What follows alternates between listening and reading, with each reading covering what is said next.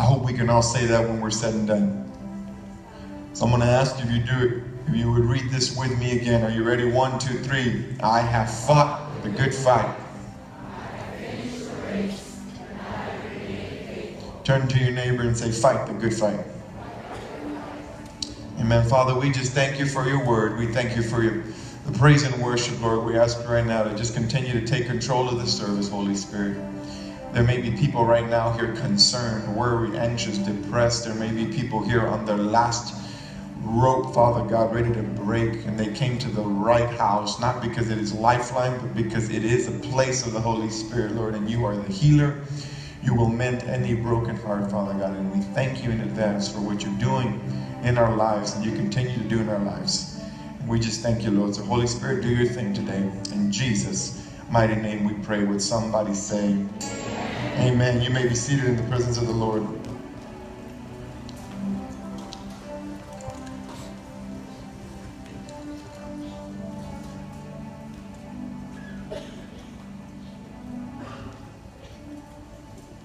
Amen. How many of you are tired? Anybody tired today? Awesome. Thank you for being honest. I'm on the same boat. I'm kind of tired today. The scripture says, I have fought the good fight. I have finished the race and I remained faithful.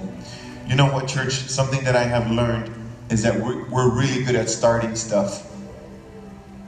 Everybody's good at starting stuff, but we're terrible at finishing it. And as we finish this last piece of integrity, we're going to continue talking in the life of Daniel. But it's interesting to me how we start. We're great starters. Everybody wants to start a diet. Everybody wants to start to work. I'm going to start Monday. Why Monday? Have you ever asked yourself that? People say, well, Monday, because it's the worst day of the week. I mean, when you think about it. I mean, start today, right? But it's funny how I'm going to start Monday. Everybody always wants to start Monday. And we're good at starting stuff, and we have great ideas, and we have great plans, but when it flops or doesn't work out the way it should, or it starts raining, well, it's a little too cold to go running today. It's a little too sweaty in the gym. They didn't fix the air conditioning. Well, I thought that was the whole point of working out, was to sweat. And so we'll find different reasons, and I'm talking about lifting and exercising, but really in life in general. We start something and it maybe 1 or 2 days, 3 days, maybe a week or so, and then we're like beating ourselves up, like, God, I didn't do it, I couldn't finish, I didn't make it, you know. And so we have dreams that are half filled. We got goals that are half accomplished, and we have business that is unfinished. And so I want to encourage you today, if I could finish this title of integrity, today's title would be Finish Strong. Finish Strong. Amen? So let's continue the life of Daniel, because I truly believe this is going to bless you. We studied chapter 1 when we talked about standing firm. We talked about chapter 2 when we said that Daniel gave God the credit. Be careful who you give the credit to. I skipped 3. 3 is a very common one, of Shadrach, Meshach, and Abednego when they're facing the furnace. And I wanted to skip 6, which is the one of the lion's den, because those are very popular. So I wanted to hit the ones that are rarely talked about. And so today I'm going to hit chapter 5. Watch what it says in verse 1. Many years later. How many years later? Stay awake, church, because we only got 29 minutes left. Many years later, King Belshazzar, it says there, gave a great feast for 1,000 of his nobles, and he drank wine with them. Let me just stop right there. The kingdom has changed. If you've been paying attention to this series, you notice that here it says King Belshazzar. It doesn't say King Nebuchadnezzar. When we talked about Daniel 1 and 2 and even 3, you will see that Nebuchadnezzar was in the picture. He was the king, but apparently something has happened, because chapter 5 starts off by saying many years later. The kingdom has changed. Daniel has found himself in a world that has passed him by. If you remember Nebuchadnezzar, or I should say Daniel found favor in the king of Nebuchadnezzar, standing faithful and standing firm in integrity. What did Nebuchadnezzar do to Daniel? He says, I'm going to make you the king. I'm going to make you the ruler of my sorcerers, and I'm going to make you head of all my magicians. And all that is great and done, and he does a great job, and he stays faithful, and he remains adamant about his faith in God. And no matter how bad it seemed, and even sometimes it looked like he was going to die, he stayed faithful. But his position has changed. Now it's a different kingdom. Now Belshazzar has taken over. He has assumed the authority of the king. The city is strong, but the kingdom is weak. How many of you know the United States is a great country, but we're weak right now? We're weak right now. If you haven't figured that out yet, we're not as united as we used to be. It only takes me back to 9/11, when everybody and their mother was waving American flags. You remember that? I'll never forget when 9/11 happened. We didn't have to ask people to come to prayer. The church was full. Why, church, do we have to wait for tragedy? Why do we have to wait for things to happen to get united? And so here in verse 2, watch what it says in verse 2. It says, while Belshazzar was drinking the wine, he gave orders to bring the gold and silver cups that his predecessor Nebuchadnezzar had taken from the temple in Jerusalem. He wanted to drink from them with his nobles, his wives, and his concubines. Puro spring break action here. In the worst time of idolatry, in the worst time of corruption, rather than for him to seek God's favor and repent of his way, he throws a party. He throws a party with godly material things. He throws a party with things that were separated and segregated for holy rituals. It's almost like if this sound and this instruments, it's been anointed, we've prayed for it. This is our sound system that you faithful tithers and ours have caused us to buy. And thank you to that, we have our equipment now. But imagine if all of a sudden we just turned this stuff over and somebody came over and said, you know what, we're going to start doing crazy parties and wet t-shirt contests, and we're going to take this out to spring break. I got your attention real quick. We said, wet t-shirt contest? What happened, Pastor Rick? Can you imagine if we used everything that was holy and we turned it for evil? That's exactly what was happening here. He used he used the cups of gold and silver, and he used them that Nebuchadnezzar had left. This king was full of pride. And he says, I'm going to throw a banquet. Watch what it says in verse 3. So they brought the gold cups taken from the temple, the house of God in Jerusalem, and the king and his nobles and his wives and his concubines drank from them. Verse 4. While they drank, check this out, church.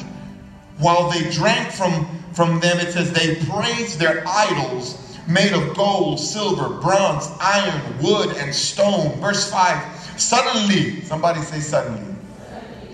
They saw the fingers of a human hand writing on the plaster wall of the king's palace near the lampstand. The king himself saw the hand as it wrote. Verse 6. And his face turned pale with fright.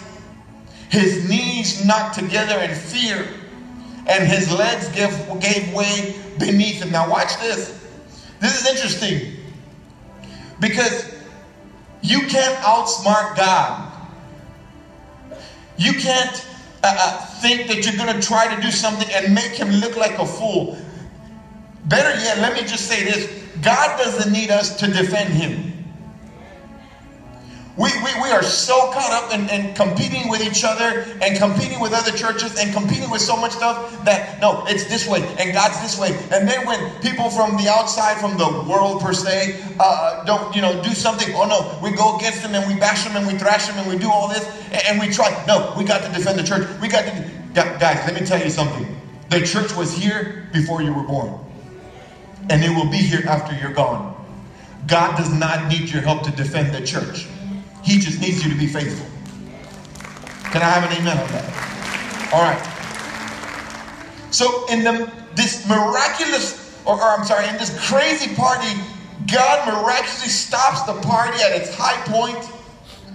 And the Bible clearly says that while they were drinking and praising these false gods, as we said, bronze, iron, wood, gold, silver. These gods that were man-made, in the midst of the party, the king was so filled, the king that was so filled with pride and arrogance began to tremble. And the Bible says that his knees began to knock. Why? Because as they were drinking, it wasn't just fingers, it was the hand of God writing on the wall. Can you imagine that sight? And it doesn't say, when you read the true translation, it says that it wasn't the whole hand, but just the fingers of God began to write on the wall by the lampstand. I'm sure Belshazzar was like, oh my God, this stuff, we're not drinking this stuff anymore. It's making me see things. He's trying to, no more of this fine wine. Forget that. Bring the other stuff. Because I'm starting to see fingers writing on the wall. It wasn't an illusion. It wasn't a vision. God was in the house. God was in the house. To the point that he lost control of his lower extremities. His knees were knocking. Watch what it says in verse 7. The king shouted for the enchanters, astrologers, and fortune tellers to be brought before him. He said to these wise men of Babylon, whoever can read this writing and tell me what it means will be dressed in purple robes of royal honor and will have a gold chain placed around his neck. He will become the third highest ruler in the kingdom. Verse 8, but when all the king's wise men had come in, none of them could read the writing or tell him what it meant. Verse 9, so the king grew even more alarmed and his face turned pale. His nobles too were shaken. Verse 10, but when the queen mother, watch this, when the queen mother heard that what was happening, she hurried to the banquet hall. She said to Belshazzar, long live the king. Don't be so pale. Don't get your underwear all fired up. Don't be frightened. Verse 11. There is a man in your kingdom who has within him the spirit of the holy gods. During Nebuchadnezzar's reign, this man was found to have insight, understanding, wisdom like that of the gods. Your predecessor, the king Nebuchadnezzar, made him chief over all the magicians, enchanters, astrologers, and fortune tellers. Let me tell you, this woman, she says, I remember a man when Nebuchadnezzar was king. I remember his name was Daniel. There's a man, and just in case Belshazzar had forgotten, maybe he never realized it, maybe he never met him, or maybe he never heard of him, this woman remembers. I'm here to tell you that God remembers. I'm telling you here that God remembers. What we do in private, God will honor us in public. When we worship, when we praise Him, when we honor Him, even when it looks like the war is over, even when it looks like you've lost, even when it looks like things are going sour and you continue to remain faithful. People may have forgotten, but God remembers. And many years had passed. And it almost seemed like Daniel had been washed away. It almost seemed like he was forgotten, for he was about 80 years old at this point. Somebody would look at his age and say now, oh, he's too old to serve. But it's like I told you Sunday, serving and maturity has nothing to do with age. Daniel was a man of integrity. And people may forget this or that. People may forget certain dates and that, but they'll never forget when the power of God shows up. And this woman said, he's in your kingdom. He's right under your nose, and his name is Daniel. Forget your enchanters. Forget your sorcerers and your magicians. Call him up. Send him a text, for God's sake.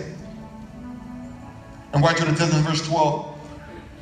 I'm going to read 12, and then I'm going to skip for the sake of time. This man Daniel, verse 12, who the king named Belteshazzar. So don't confuse that with Belshazzar. This was Belteshazzar, and it says has exceptional ability and is filled with divine knowledge and understanding. He can interpret dreams, explain riddles, and solve difficult problems. Call for Daniel, and he will tell you what the writings means. And it's interesting because he was brought before him. And I'm going to skip over to verse 17, or actually 16. Please put 16. He brings him forward and he says, I am told that you can give interpretations and solve difficult problems. If you can read these words and tell me what the meaning is, you will be clothed in purple robes, royal honor, and you will have a gold chain placed around your neck. You will become third highest in the kingdom. But watch what Daniel says in verse 17. Daniel answered the king, keep your gifts. People of integrity can't be bought. I'm going to say that again. People of integrity can't be bought. He says, keep your gifts or give them to someone else, but I will tell you what the writing means. Verse 18, your majesty, the Most High God gave you sovereignty, majesty, glory, and honor to your predecessor Nebuchadnezzar. He's telling them who made Nebuchadnezzar king. God did not make Nebuchadnezzar did not make himself king. God had placed him there. You're saying, Pastor, where are you going with this? I'm going to title up. You're going to see what I'm telling you right now. God had put him there. Verse 19, he made him so great that people of all races and nations and languages trembled before him. He killed those he wanted to, and then he goes on to say, those that he wanted to honor and disgrace, those that he wanted to disgrace. But watch what it says in verse 20. But when his heart and his mind were puffed up with arrogance, he was brought down from his royal throne and stripped of his glory. Verse 21, he was driven from human society. He was given the mind of a wild animal. And he lived among the wild donkeys. He ate grass like a cow, and he was drenched with the dew of heaven, until he learned that the Most High God rules over the kingdoms of the world and appoints anyone who desires to rule over them. This guy Daniel is going off on the king and saying pretty much, hey, Nebuchadnezzar used to be just like you, puffed up with pride and arrogance, and God had to humble him. What are you waiting for? This is Daniel, a man who would say he's done, he's already over, he's over the hill. But he still was faithful. He was not fearful. Stay with me. Verse 22. You are his successor, O Belshazzar, and you knew all of this, yet you have not humbled yourself. Verse 23. For you have proudly defied the Lord of heaven and have had these cups from the temple brought before you, you and your nobles and your wives, and yada, yada, yada, yada. Verse 24. So God has sent this hand to write this message. And now watch, he starts breaking up the dream. Watch what he says that the dream means in verse 25. This is the message that was written. Many, he says, many, tekel, and parson. This is what the words mean. Mene means numbered. God has numbered the days of your reign and has brought it to an end. 27. Tikolitus means weighed. You have been weighed on the balances and have not measured up. 28. Parson means divided. Your kingdom has been divided and given to the Medes and the Persians. This was the writing on the wall. This is exactly what the interpretation was. You would have thought Daniel, like us today, would have wanted to be politically correct. You see, we live in a nation where if you say the wrong thing, if you wear the wrong shirt, if you're praising God where you shouldn't be doing, you're going to be thrown down. But Daniel was like, oh, you don't understand. He's already saved me from beheadings. He's already saved me from the furnace. You think I'm about to be afraid of you? He says, I'm going to tell you what that dream's meant because you called me, and I'm not here to lie to you, and I'm not here to bring you down, or I'm just simply here to tell you the truth. The king was going to die. The kingdom was divided, and Daniel faithfully delivered bad news. But like I said, he wasn't worried about making waves. He wasn't worried about being politically correct. And I tell you right now, church, when we start worrying what God says and stop focusing on what people say, we'll be more effective.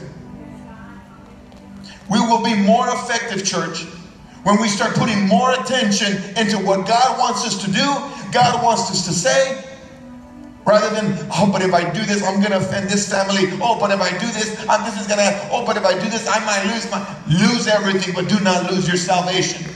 And don't be bought out, church. Don't be sold out.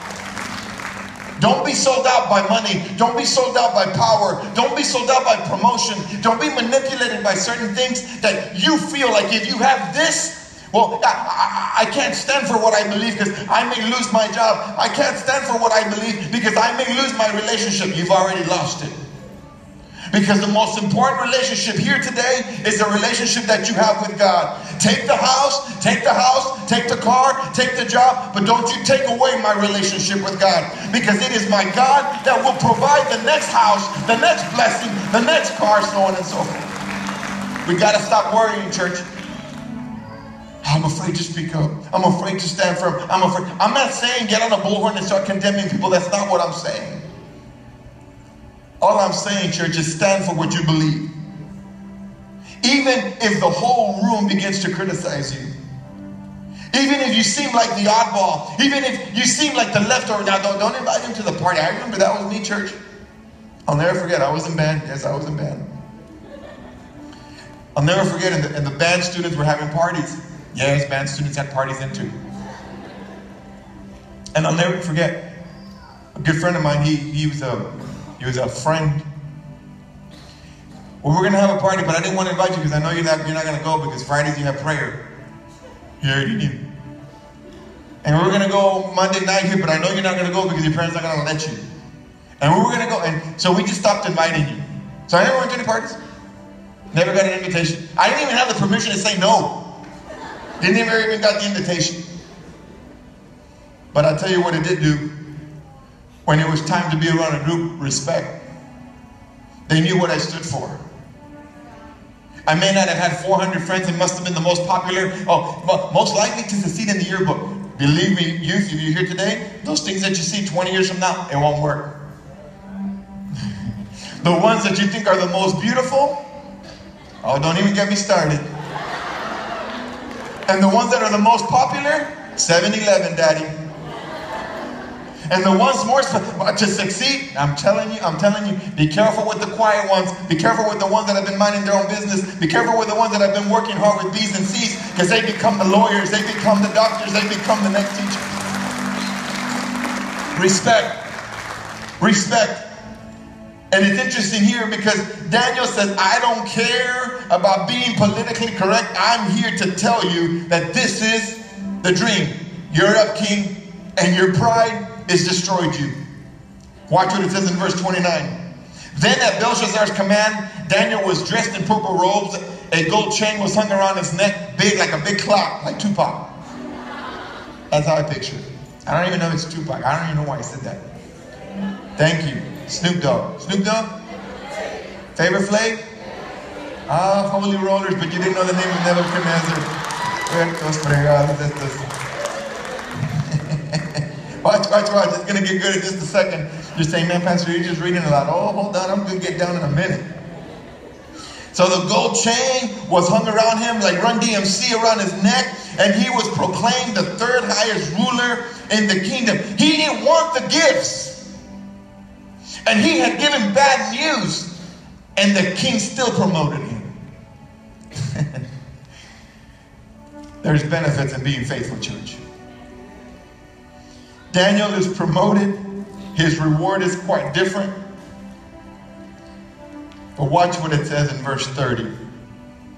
That very night after the dream, Belshazzar, the Babylonian king, was killed. When God speaks, things happen, church. When we speak his name, things happen, church. There is power still today in the name of Jesus. Some of you may not believe it, but there is power. If I can go deeper, Daniel did not become a man of integrity at age 80. He was already at age 20. You see, integrity is not a fad. It's not a season. Daniel says, I was 20 and I was going strong and things changed and I was the head of the head and maybe they tossed him to the side. He wasn't popular no more. And Daniel didn't say, well, I'm not that popular anymore. Nobody's really looking. Nobody's really watching. That's when everyone's watching. You see, people don't look at you when the camera's around. People are looking at you when the cameras aren't around.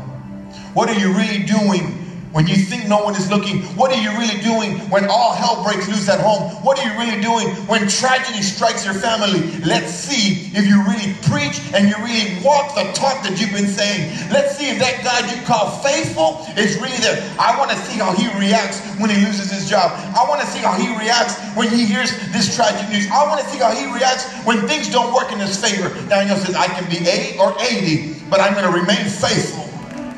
And when the time was right, he said, I started and I'm going to finish what I started.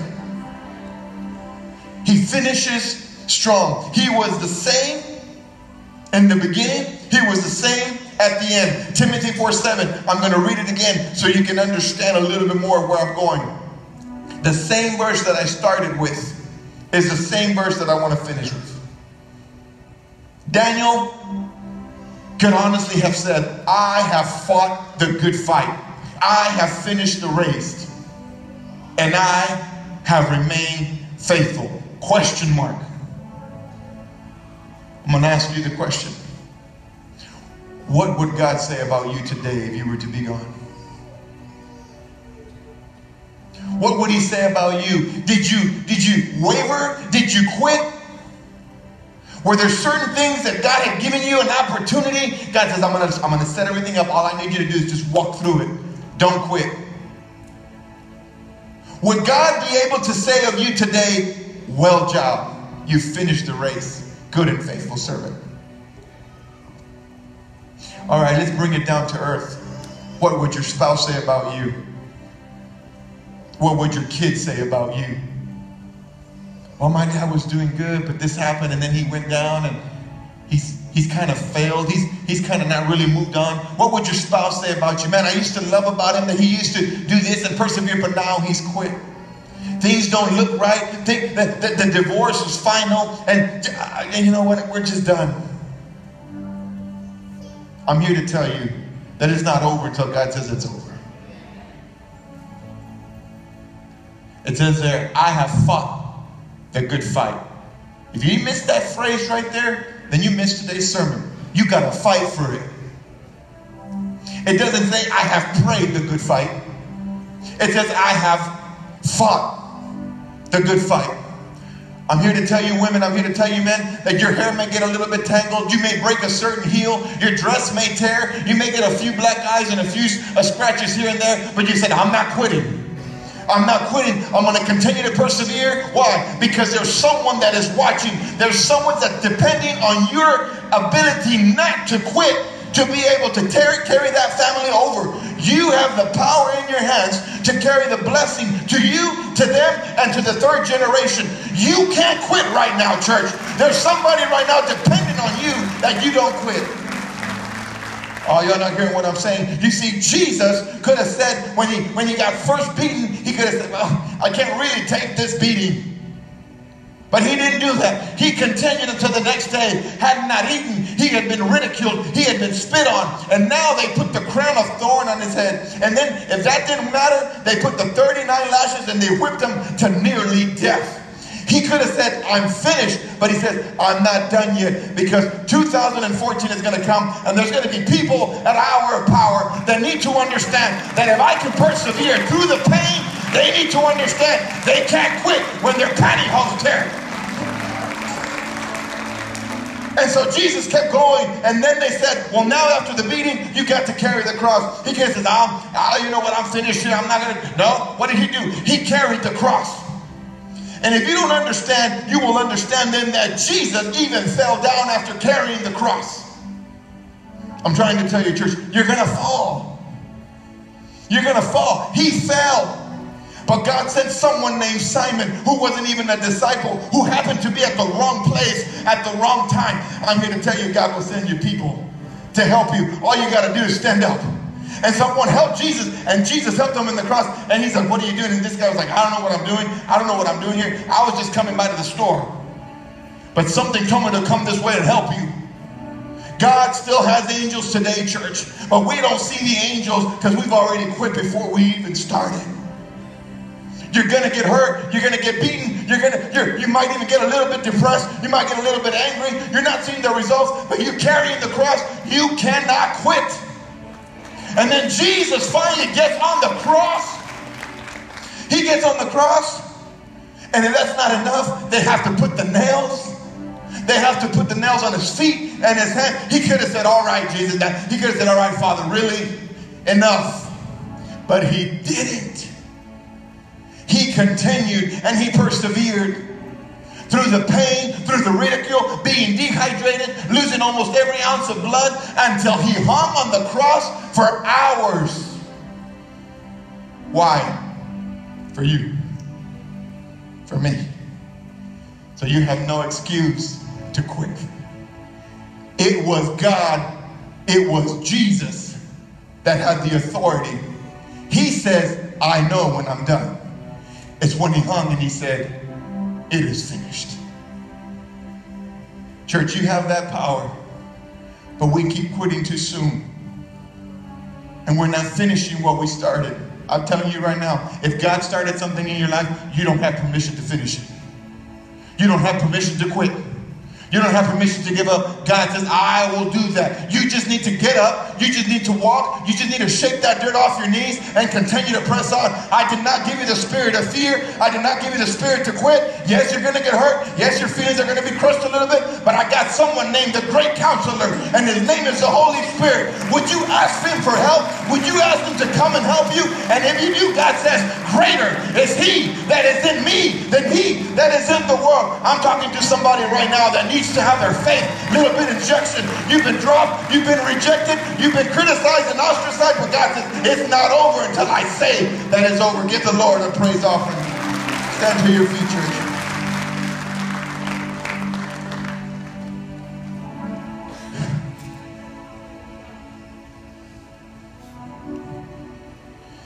Jesus didn't quit on you. Why should we quit on him? Turn to your neighbor and say, don't quit on Jesus. Don't quit on Jesus. He didn't quit on you, so why are we going to quit on him?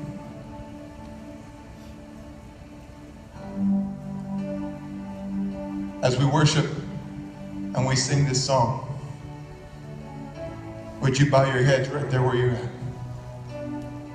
If you felt to quit, if you feel like you've already thrown in the towel, you better pick that towel up. It's not over yet. We're just taking a break. And let me tell you right now, God doesn't have a problem with you stopping. He doesn't have a problem with you taking a break. He doesn't have a problem with you taking a drink. He doesn't have a problem, but you can't not quit. You have to finish. And if you need to get your friend next to you, those good friends, not the friends that throw you the pity party, those friends that'll slap you and say, you can't quit now, girl. Those are the type of friends you need. The ones that'll wake you up, the ones that'll take you, the ones that'll take you here or bring you there, and will say, no matter what happens, you're not quitting. You've come too far to quit. Bow your heads, church, and just begin to worship him.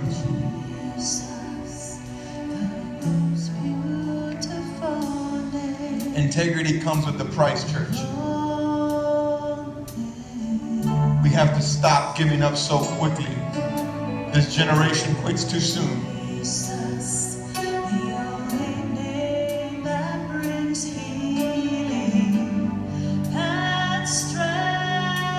If you have any fight left in you, I dare you to praise him right now and lift your hands and just worship him. Would you, church?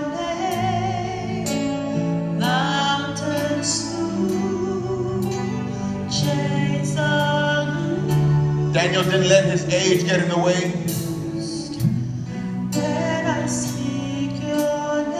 He didn't let circumstances dictate what was going to happen. He remained faithful. We got to remain faithful, church. Worship him, church. I dare you to worship him and say the most beautiful